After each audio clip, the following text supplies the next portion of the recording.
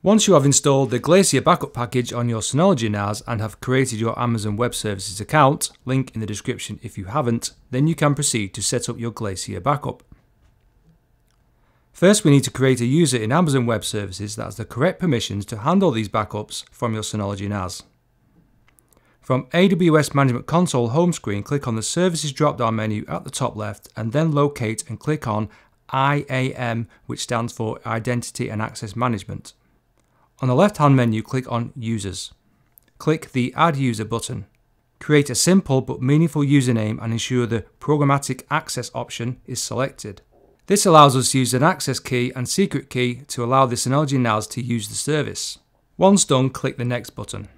For permissions, select the Attach Existing Policies Directly box at the top and then use the search filter that appears to search for Glacier. Place a tick in the box that selects the Amazon Glacier Full Access.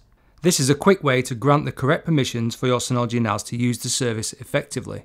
For the tags section, you can leave blank or create some key value pair tags. On the review screen, you can check everything as it should be and then click the Create User button to create the user. Once done, you'll be presented with an access key and secret key which you'll use on your Synology NAS. Make sure you keep both of these keys safe and secure, as you can't get access to the secret key later for security reasons, but you can create more whenever you like. Okay, that's AWS sorted. Now let's visit the main page of your installed Glacier backup package. Click on Backup on the left and then Action drop-down menu and then select Create. Click Next, create a meaningful backup name, tick the conditions box and click the Next button. Enter the key details you created on Amazon Web Services, select your nearest region, almost cost effective, and adjust the multi-part upload part size to 128 megabytes. Your Synology NAS will now test the connection with AWS and check things over. Once successful, then select the directories and files you wish to backup and also the dates and times you wish to perform the backups. Setting this to the times you're not likely to use your Synology NAS or while your internet usage is low is ideal. Be sure to use an upload calculator to make sure your backups have time to complete.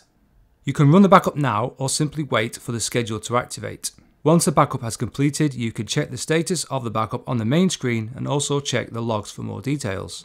Also, after a period of time, you can also check your S3 Glacier area on AWS to make sure your disk station backup has appeared. But bear in mind, this could be 24 hours or so to appear.